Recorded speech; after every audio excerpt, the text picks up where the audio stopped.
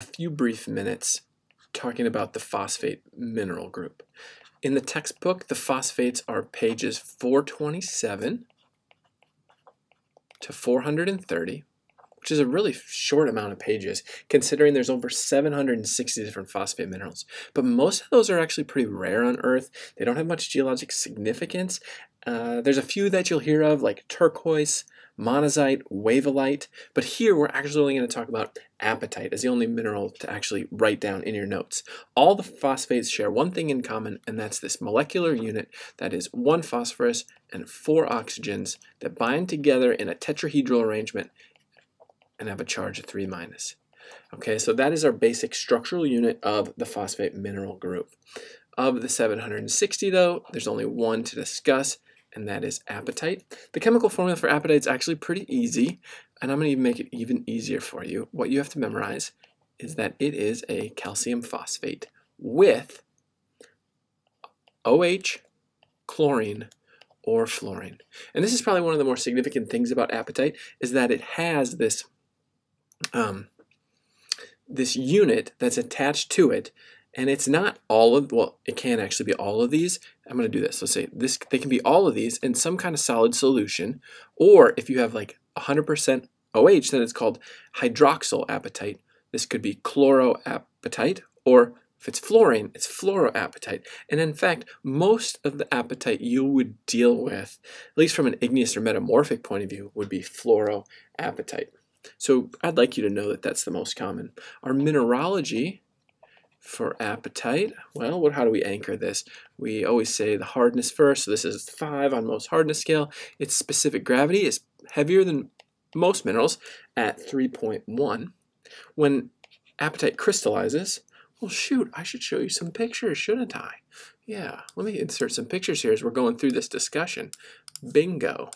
So this is a good picture right here to base your general understanding of apatite mineralogy. When it crystallizes, it forms hexagonal prisms, like you see in that picture. And it tends to be, well, I guess you could say a yellowish green, right? This is kind of a yellowish green here. It can become brown. So the most common colors we're going to see are yellow to green. And then when it becomes less value, I guess from a mineral specimen perspective, it can be brown. Blues are possible too, but this is what I want you to picture when you picture the color of normal crystalline apatite. The other thing to talk about is that apatite does not have a good cleavage. In fact, it has a very poor cleavage. So when it breaks, it almost looks just like irregular fracture. And I guess we could say it's also resinous to vitreous in terms of its luster. Those are some good keys for identifying crystals of apatite. Now, the geology of apatite is shown here, because this is a different variety of apatite. It's the microcrystalline massive variety that's associated with life. In fact, if you were able to zoom in with your eyes like a microscope and look at this more closely, you'd see that the irregular kind of texture of this is actually a bunch of dead organisms of fossils. So we're going to say here is geology. There's 2 main occurrences for apatite. One is as hexagonal microphenocrysts, like this here, in igneous or metamorphic rocks. So let's go ahead and put that first since it's briefer. Hexagonal microphenocrysts. And when I say microphenocryst, I just mean kind of crystals that are smaller than the average crystal. In fact, they can be really small, like 100 microns across. In igneous or metamorphic rocks, meta rocks. And in just a minute, we're going to introduce what this means. This is a new geologic occurrence that we haven't talked about yet, and these are called accessory minerals. So we'll let this be your introduction to accessory minerals, and we'll talk about it more in just a bit. Now, the second main geologic occurrence has to deal with the death and decay of living organisms, and this kind of apatite is called Colophane. Colophane.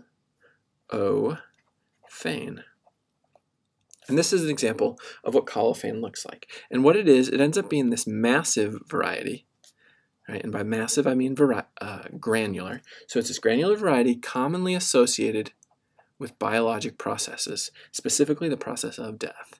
Commonly associated with biologic processes. And what it'll do is it'll forms sedimentary beds. So let's go sedimentary beds.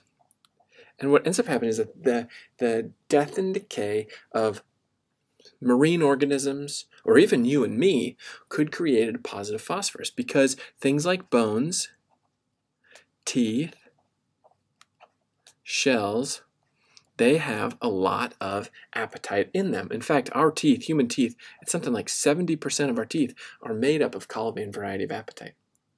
So when this does create a sedimentary bed, we will enrich that with phosphorus plus minus calcite. That's the other thing that's going to be occurring in these sedimentary beds.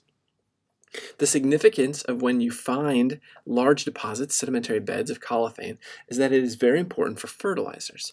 So let's go here. Significance of apatite is primarily for fertilizers.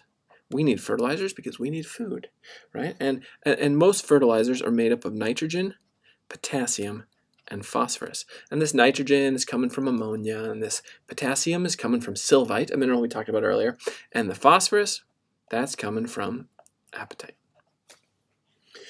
So that's it for apatite, but what I do want to do is now talk about this idea here of accessory minerals. So let's make this kind of a star, and we're going to call this general occurrence. And I think this is general occurrence number 3, because we talked about hydrothermal systems earlier in the year, and we talked about evaporite sequences earlier in the year. So our new general occurrence is called accessory minerals.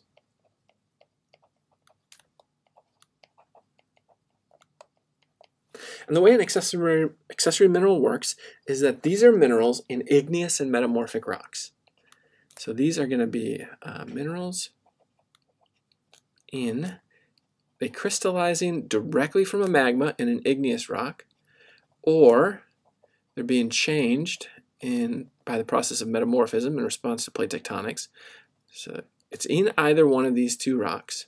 And what ends up happening is that there are elements that cannot fit into the crystal lattices of normal minerals. We call those normal minerals the rock-forming minerals. So here's an example of a granite that is someone's countertop. And in this granite, there are feldspars here in white, and there are quartzes here in gray. There is biotite here in black, and there's actually a little bit of garnet here in red.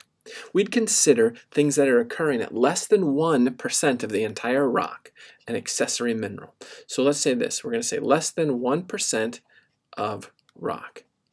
And what these minerals do is that they hold, let's say this, the minerals hold rare elements that don't fit into normal rock-forming minerals. In fact, they're so low percent, they also tend to be so small that we can see them with the naked eye very rarely. And in fact, what we need to do instead is look under a microscope, like in this picture right here. In this picture under a microscope, we've got quartz, we've got some more quartz, we've got some more quartz, and then these kind of brown to green, these are all biotites. So that's some biotite, here's some biotite, biotite, biotite. And there are really tiny crystals, much smaller, right? Look at the scale bar down here. On the order of 10, 50 to 100 microns that are our accessory minerals. And here's a prominent one. That's a zircon crystal, and it's holding the zircon that can't, or the zirconium that's in the magma, but that couldn't fit into quartz or biotite or feldspar. We also have here and here, we've got some titanite. Not a mineral you're going to learn this semester, I don't think, but that's an accessory mineral. And then we also have here and here apatite. So that's holding the phosphorus that was in the magma that couldn't crystallize any other place. So just the last thing I want to put down here is that these tend to be small. On the order of, let's say, 10 to 500 microns across. That is general occurrence number 3. And before this lecture is over, it's time to talk about general occurrence number 4. And that general occurrence is going to be called detrital minerals. We talked about these with gold and with diamonds. We've used the word placer before to describe this occurrence. So this is called general occurrence number 4. And this is going to be called detrital minerals. Now, any mineral that erodes from its primary rock source and doesn't just completely disappear is technically a detrital grain. And so something like sand in this picture here, all this material right here, that's just grains of sand. That's all detrital sand or detrital quartz. But usually when we say the word detrital, we're talking about the rarer stuff, like this black mineral, which is probably magnetite and ilmenite, that are being enriched by the flow of water. That's usually what we mean when we talk about detrital minerals. Same thing could be here. There could be little flecks of gold throughout this, and that would be detrital gold, also known as placer gold. So I'm going to just go ahead and put the word placer here because we used that term earlier in the semester. And the detrital process is fairly simple, and we'll define it here. Minerals eroded from source. Minerals eroded from source and transported by water.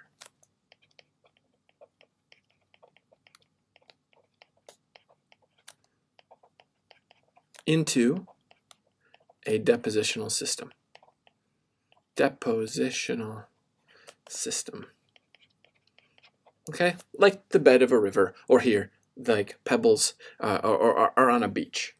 There are a couple keys for minerals being excellent detrital minerals, and the key is survivability.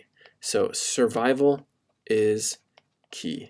And so when we have something that can survive, it tends to be hard, like a diamond, hardness of 10. And the other thing that makes survivable minerals is the density, because they will like quickly settle out to the bottom of the creek or settle out behind a boulder on a beach. And so having high density, things like gold, would aid in a mineral's survivability. And then the last thing to consider when we are dealing with detrital minerals is going to be shape. And because these things are being eroded and bouncing around and weathering, their shape tends to be small, constantly getting broken up, especially the softer they are. And then the other thing is rounding. And rounding is going to correlate with distance traveled. Detrital minerals that are very far from their source are going to be well rounded, right? And things that are very near source could still be very angular or beautifully crystalline. So these are the things to consider with detrital minerals, which we're going to talk about a lot next class when we introduce oxides.